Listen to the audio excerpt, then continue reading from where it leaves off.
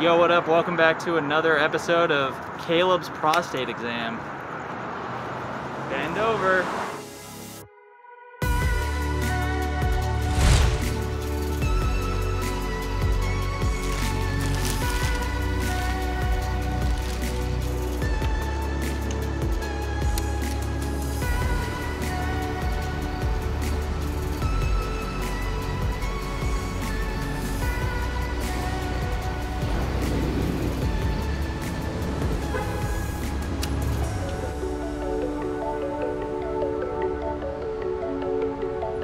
Salutations and good tidings, fellow scholars. Tonight we're going to be f***ing up some Ektachrome. So the cool thing about Kodak's new Ektachrome is that on the Kodak Alaris spreadsheet, it says that you don't have to compensate for reciprocity up to 10 seconds. So what does that mean for us when we shoot night photography? It means anything is possible. But tonight I'm going to be shooting with my sweet baby Mamiya 7 and a Tiffin black chromiest filter at 1/4.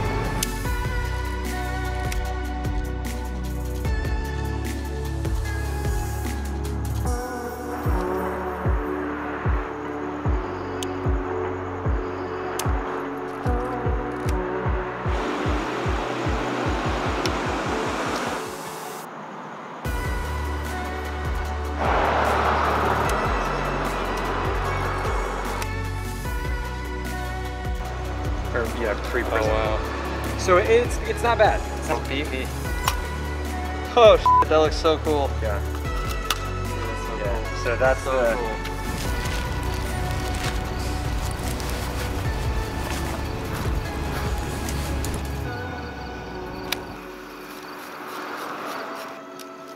Take out the dark slide. Seems like a baby. Dude, I'm like, is it for Caleb? Because that's me.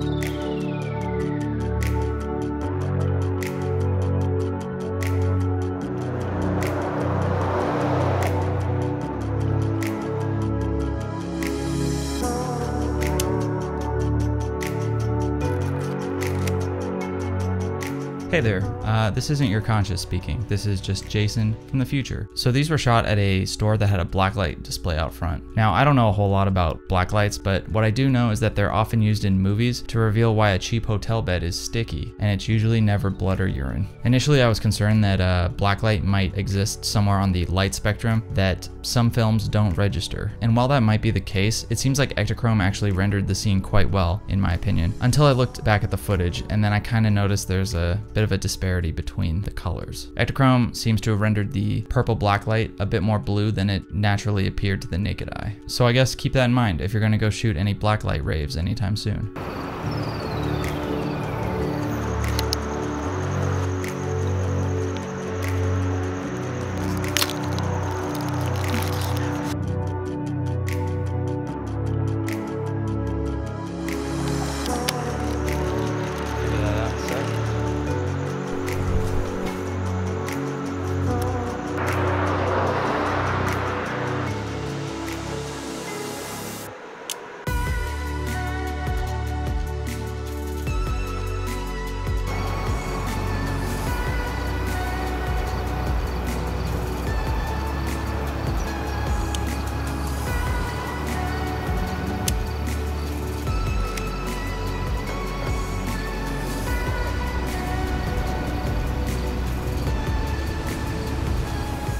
No way I'm in focus. Yes, you are. Really? Yeah. That close? Bet you 50 bucks. 25 bucks. Dude, there's like no room.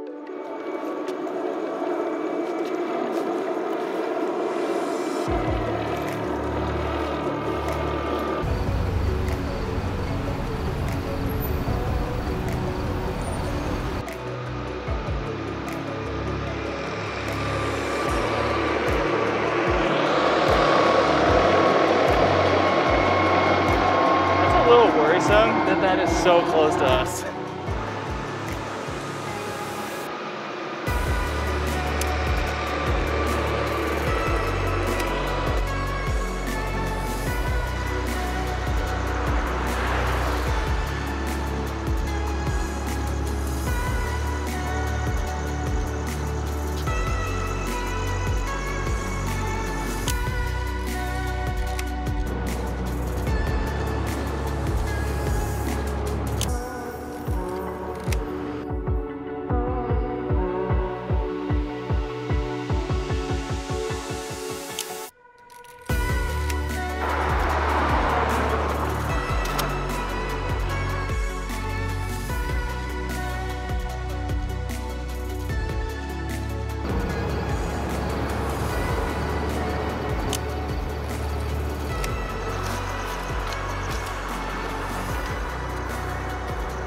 Not a good idea.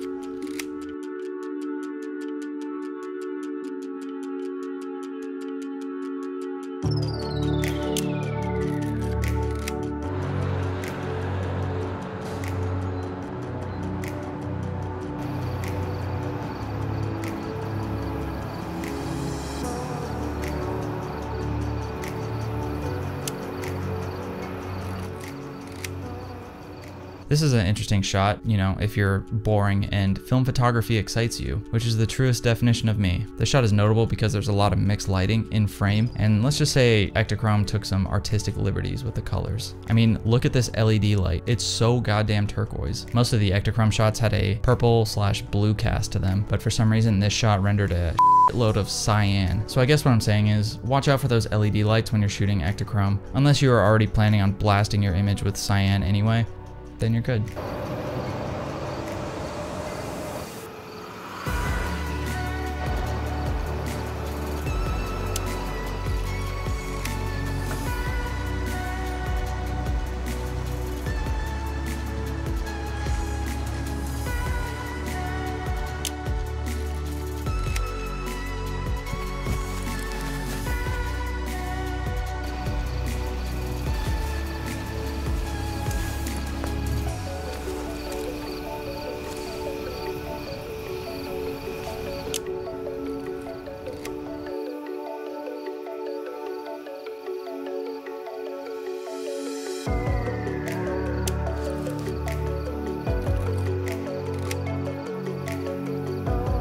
Alright, so the $13 question on everyone's mind, is Ektachrome a good film to shoot at night? Well, yes and no. Mostly yes, I think. Though the dynamic range on Ektachrome is actually pretty good, it's still a color positive film, so it'll never be able to compete 100% with color negative film. Although Cinestill did come out with some chemicals recently for Ektachrome that kind of seem to magically do the impossible.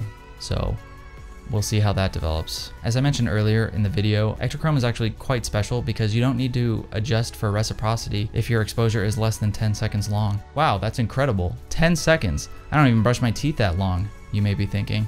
Yeah, it's pretty cool. An added bonus is that Ektachrome is actually damn near grainless, and yeah, while I did swear an oath to be grainy until the day that I meet my accidental volcano death, more on that later, we'll just have to pretend like this grainlessness never happened. Now, as you can probably tabulate, nighttime scenes are quite contrasty depending on what you're shooting. For example, if you're shooting a light in an alleyway, you may have to decide whether you want to expose for the highlights or the shadows. Another nighttime example would be if you're shooting through someone's bathroom window and you decide to expose yourself, in which case you should probably go to jail. So yeah, I think in the end, Ektachrome is actually pretty rad to shoot in the evening. The only problem you might run into is if your exposure time goes over 10 seconds, you may have to do some guesswork or experimentation with the reciprocity in that case. And of course, the last downside is that if any other film photographers see you shooting Ektachrome at night, they may try and rob you because it ain't cheap.